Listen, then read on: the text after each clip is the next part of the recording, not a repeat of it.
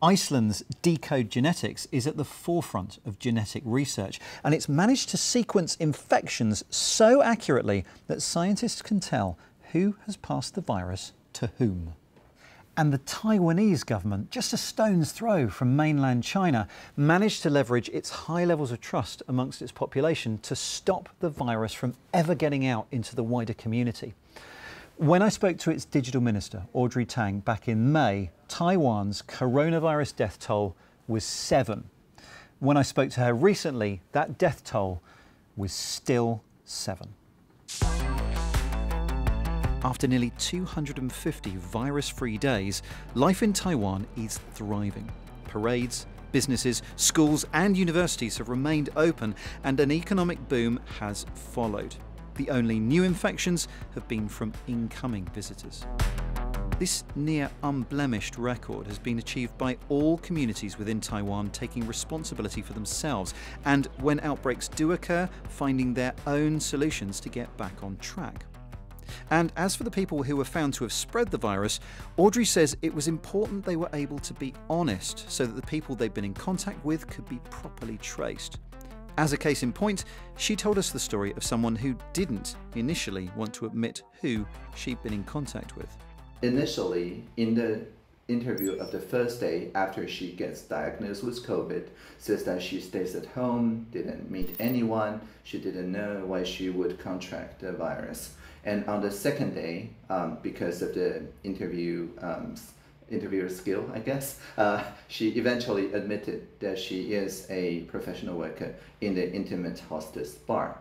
Now, there was a very large kind of social pressure around that time in April for the CECC, the Command Center, to essentially threaten to put people in jail for refusing to collaborate with contact tracing, or threaten to shut down entire businesses by a top-down order.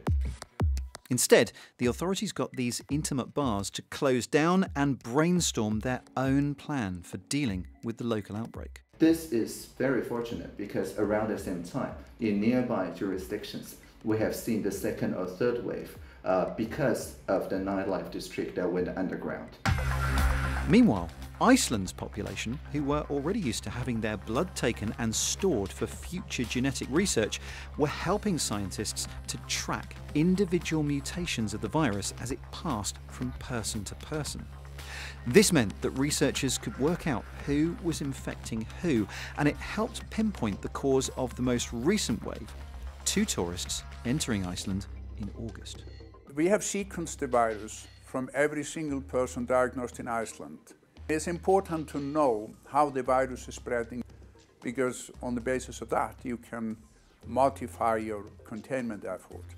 Should I close down the health clubs, or should I close down the coffee shop? All right?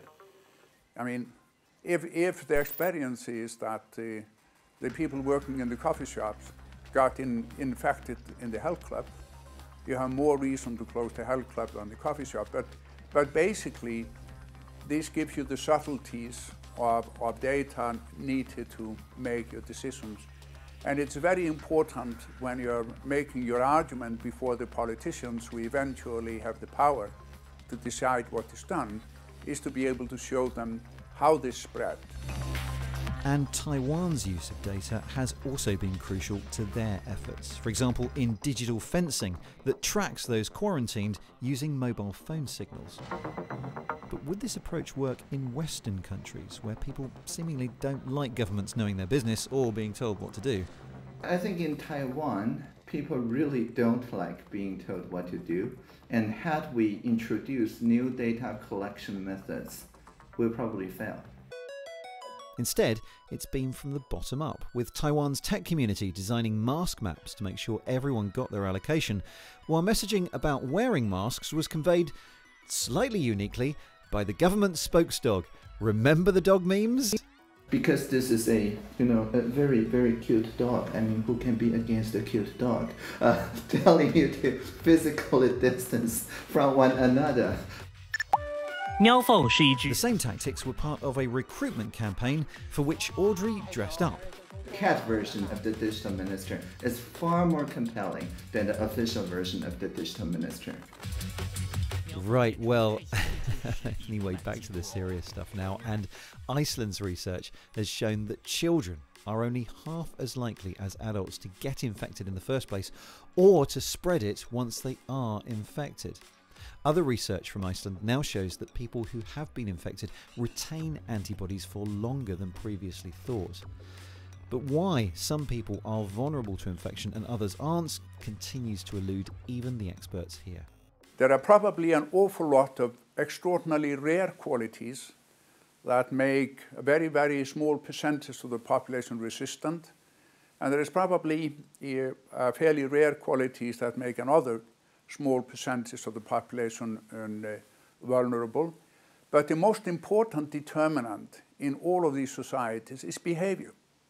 And this spring, the epidemic was sufficiently dangerous to convince Iceland as this unruly nation to behave properly. And is it just a learning curve that we all have to go through until all of us, as individuals, improve our own levels of knowledge? I do think it is necessary for a liberal democracy to go through this collective learning process, because essentially the top-down, shutdown, lockdown measures only go so far. People really do need to understand epidemiology. That is to say, we don't make this false dilemma choice between human rights and democracy on one side and countering the pandemic, public health on the other. But with these lessons learnt, 2021 is looking a bit brighter, especially with the vaccine now on our doorsteps. It was amazing to see sort of, for example, in the pharmaceutical industry, how competitors turned their back together. We are absolutely convinced that they were working towards a common goal. I think that we are much, much better prepared to deal with the next pandemic than this one.